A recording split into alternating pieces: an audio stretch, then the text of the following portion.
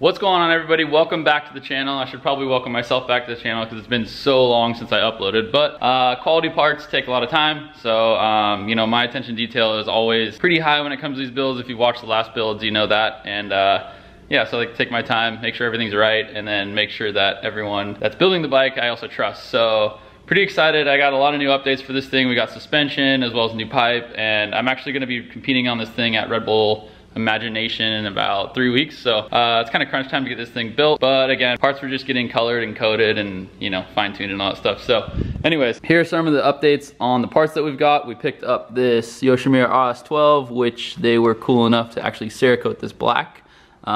This is not how they're gonna sell them, but you know, they know my style. So they went ahead and did it black for me. And then I'm not sure if I showed clamps yet, but we got some X-Trig clamps, picked those up from the factory gas team. So those will look pretty sweet with all the other red that we have going on the bike. I'm pretty sure I showed all this stuff. The most exciting thing that I've picked up is the set of suspension. I had the guys over at Pro Circuit do this stuff for me, and we went with a black fork tube with gold lowers, as well as the shock to match. And one thing that's a little different about this, I have KYB on the other bike, but what they did was you see the Pro Circuit logo right there, as well as air stem. So I guess you can add a little bit of pressure if you want. There's no pressure in there right now, but if it ends up being too soft, we can always add a little pressure, fine tune it. This setup's built for free ride. And then on the other KTM gas, whatever you want to call it, the suspension was kind of just sitting up here in my loft. So I went ahead and got this stuff done as well to match. This is set up for motocross, so I will be able to ride moto tracks on one of my bikes now. But pretty excited to get this thing all together. One thing that I gotta do before we hop into anything crazy is take the radiators off, because if you guys watched the last videos, I didn't have this T-piece that goes, the coolant flows through kind of the center of the frame, and you cannot reuse these. I tried to use them on the last bike, did not work, so went and picked up a new one of those. So I'm gonna go ahead and take these radiators off and throw in that piece, and then we'll get to probably the suspension after that.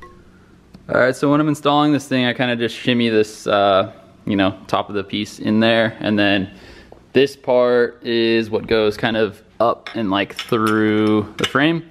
And to install this, they sell this, like, I don't know, this little key, and there's little grooves in there. So I gotta get this thing really nice and tight, and then I'm not sure what the official way to do it is, but I like to just kind of put a T-handle through, that one might be too big, but put a T-handle through the top of this thing, just so you don't get a lot of movement in there, because you have to get this thing extremely tight. Actually, I do need to look up the torque spec, but yeah, I'm gonna go ahead and tighten this thing up and then update you guys in a second. All right, so that T-piece is all in, radiators are back on.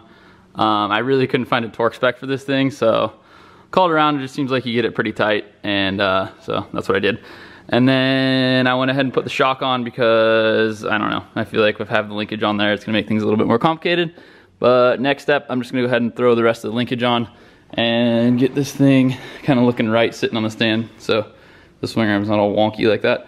I also cleaned the air filter because I know a lot of you were commenting that that was like the only dirty piece on the bike. So go ahead and clean that up, and we'll go ahead and throw the linkage on, and then I think the next step, I'll start, I don't know yet. Might throw the pipe on next, and then mount up the clamp so I can throw the forks on, and this thing will start to look like a dirt bike again.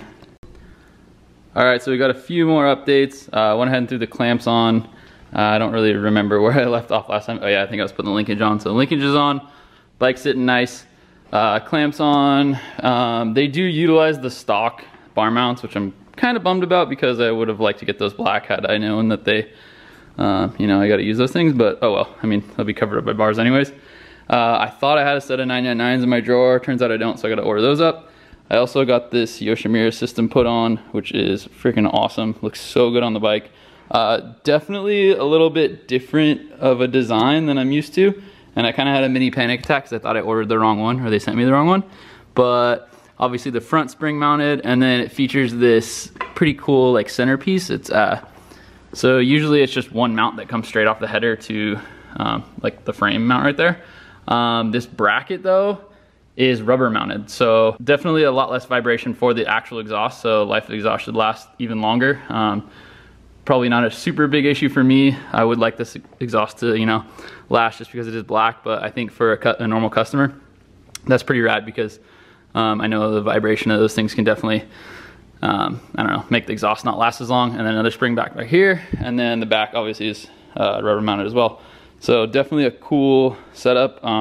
Pretty stoked and definitely happy with the way it turned out, and definitely fits the bike very well. I got a few hammers over here, so you know I've been hitting on some stuff, and the bike's definitely not centered on the stand.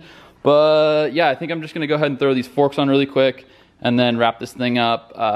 Definitely excited to see how those things look. So I wanna put those on, but I gotta get going from the shop and run a bunch of other errands. So yeah, I'll throw those things on, up to you guys here in just a minute. All right, there we have it. Finally starting to look like a dirt bike again. This color turned out awesome. Obviously black always looks good, but the gold really stands out. So pretty happy about that. Obviously we covered up by fork guard, and then the shock shaft turned out awesome too. I think I'm gonna wrap this thing up right here though. I got a set of wheels over here that I'm gonna throw on next week.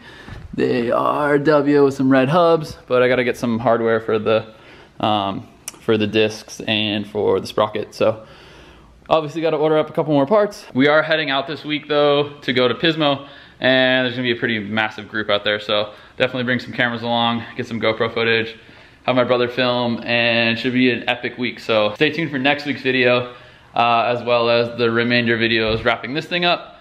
And yeah, we have a custom set of graphics coming, so this thing's gonna look awesome at the end of it. Have a little photo shoot with it. Be sure and document that as well. But as always, thank you guys for tuning in, and we'll see you in next week's video.